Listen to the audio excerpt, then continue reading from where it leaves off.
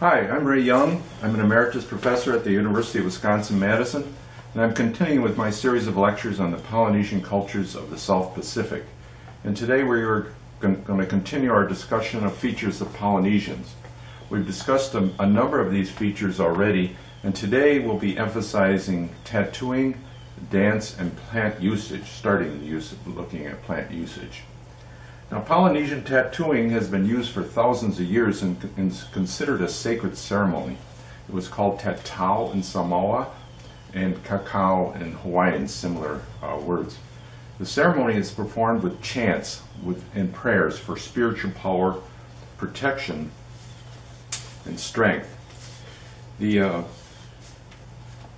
tattooing was performed with this set of instruments shown at the right of the slide. Basically, the tool was a bone structure or a tortoise shell carved into a comb-like structure, dipped into a dye, and then tapped with another stick to insert the tattoo on the skin. And usually it was done with a group of people around the recipient to add support and to chant and sing along during the tattooing procedure. The tattoo was a mark of rites of passage, genealogy, and personal achievements. It could indicate positions in the hierarchy of the culture, and it was believed to be a part of the amana, or the spiritual power being displayed in the tattoo. In ancient times, almost everyone was tattooed. And you can see the designs on the Samoa man. They're sort of similar to the lapita pottery with linear lines of geometrical motifs. There was also tattoos of pictorial depictions of animals, birds, and objects. And you can see the elaborate tattoo of the Marquesans in this man with anthropomorphic features on his knees. Tattooing was performed extensively in ancient Polynesia.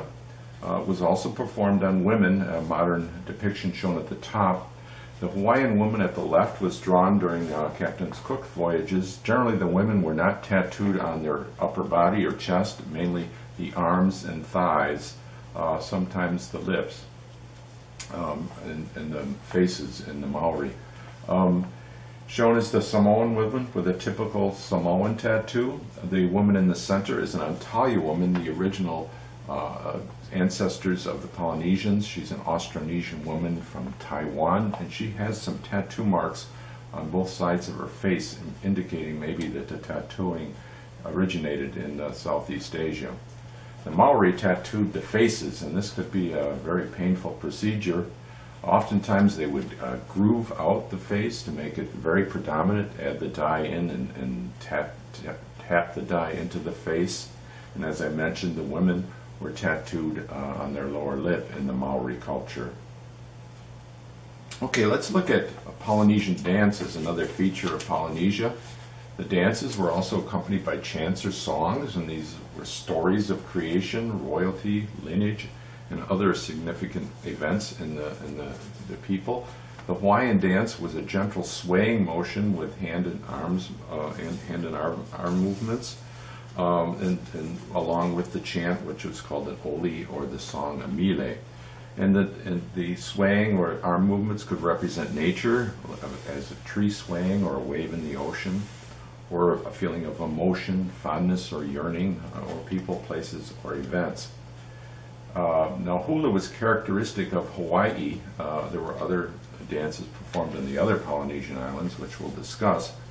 But it varied from sacred, inspirational in ancient times to entertaining in modern times. The ancient hula, called kahiko, was religious, honoring gods or in praise of visiting chiefs, and performed in their honor with discipline and harmony. Usually the chiefs would migrate in ancient times to different villages, and the hula would be performed by men first, and then women. It was performed by both men and women, as it is today.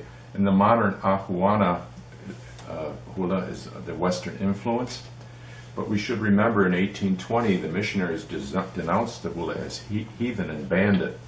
But in 1880, King Kalakaua, the Merry Monarch, stated that hula is the language of the heart and therefore the heartbeat of the Hawaiian people, and he brought hula back into their culture. And the last reigning monarch of Hawaii was Princess Liliuokalani, and she stressed the importance of hula to the culture of the ancestors. And today, it's a part of the Hawaiian identity, and it's very, very well known in the Polynesian islands. As I mentioned, in other Polynesian cultures, it was a different dance. In Samoa, it was typically a siva dance, which was sitting, and this would involve more upper body and hand and arm movements. Whereas in Tahiti, it was a very vigorous dance with rapid hip movement, and you'll often see this today actually in Hawaii. And in Tonga, it was the laka laka dance, and this involved a lot more rotating hand motions. And you can see that the Tongans have their typical tapa clothing, which we'll discuss later. Okay, I want to start our discussion of plant usage, which will continue into the next lecture. I'd like to start this out with a picture I took on Savaii, on an island in the Samoan Islands, and this is how they live today, actually, and since ancient times, in their Samoan fali hut, or hale hut, as it's called in Hawaiian. It's an open type structure, a thatched roof. You can see all the taro planted around it as a food base. The coconut tree is a food base. There's paper mulberry trees in the background as a source of their fabric material for clothing and so on, which we'll discuss later. Okay, examples of food plant used in Polynesia are listed here: taro, breadfruit, coconut, yams, and sweet potato. It's important to note that most of the traditional Polynesian plants didn't survive in the cooler temperate climate of New Zealand, and the original Maori had to use bracken root ferns and tea plant for a food source till they developed a more modern source of plants. Taro was particularly important in Hawaii in their culture. The tuber is grown underground in these great taro plantations, which they can grow on wet or dry land, and it was typically mixed with water and ground into poi, which was a very bland type of starch base, but it served the culture. In Tahiti, they would often add coconut to the poi to increase the flavor. But the typical Tahitian plant was the breadfruit tree, and a breadfruit could be as big as 10 pounds. They were large fruits. They could be scraped, cut up, and baked. Again, a rather bland type of food. Should we remember that breadfruit was also an emergency food in Tahiti and the Marquesas. But what they would do is open the breadfruit and pour in seawater, let it ferment, scrape it, and then stomp it into a pulp, which they wrapped in tea leaves and buried. And this could be stored for months, even up to years, as an emergency food source. So in the French Polynesia, this was an important emergency food. Finally, we want to talk about the sweet potato. It's called umala in Samoan, kumara by the Maori, and interestingly, it's called kumar by the Quechua Indians of South America. How did the sweet potato, this is from South America, and Thor Heyerdahl, a Danish explorer, wanted to prove that the Polynesians originated in South America by building this balsa raft boat structure. It was called the Kontiki, and he sailed this in 1947 from Callao in South America all the way to Varroa, south of the Marquesas and east of Tahiti. And he did this without just the wind power and the current power. And he said this was proof that he had developed, that the Polynesians originated in South America.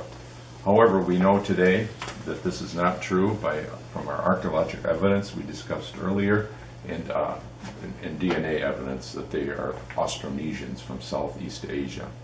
It took him about 100 days, and we went 4,000 miles in the Kontiki to get to the Polynesian islands. Okay, that ends my discussion of the Polynesian cultures in this session, and next time we'll talk further about plant usage. Thank you.